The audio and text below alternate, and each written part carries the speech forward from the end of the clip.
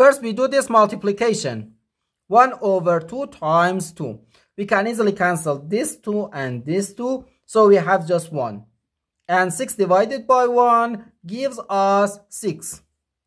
But this answer is not correct.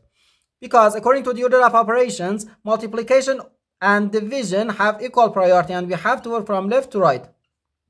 So here, first we have to do this division. Then this multiplication. If we do this multiplication before this division, it is wrong.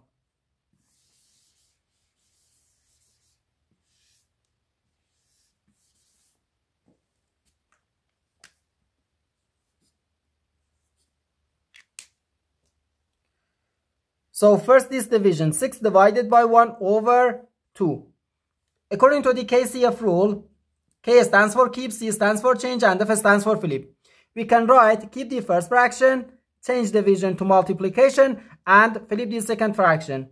And here we have times 2.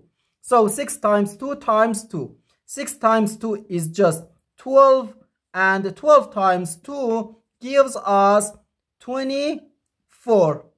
And this is our final answer to this problem.